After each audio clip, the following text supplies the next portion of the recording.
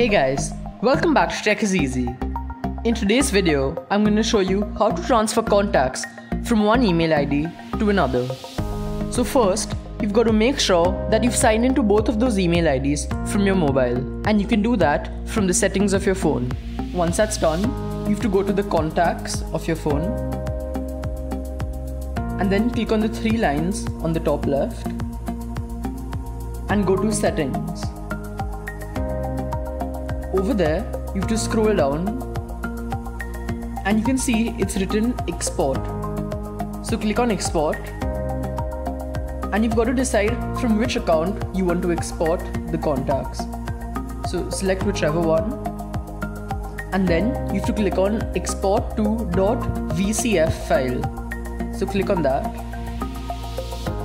and click on save. So they've said that the contacts will be exported shortly. Once the contacts have been exported, you have to click on import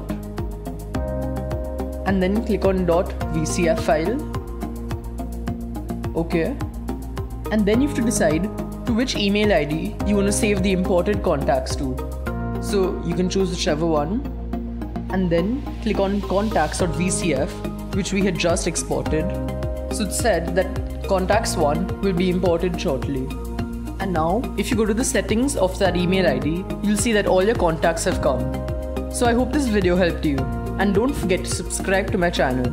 Goodbye.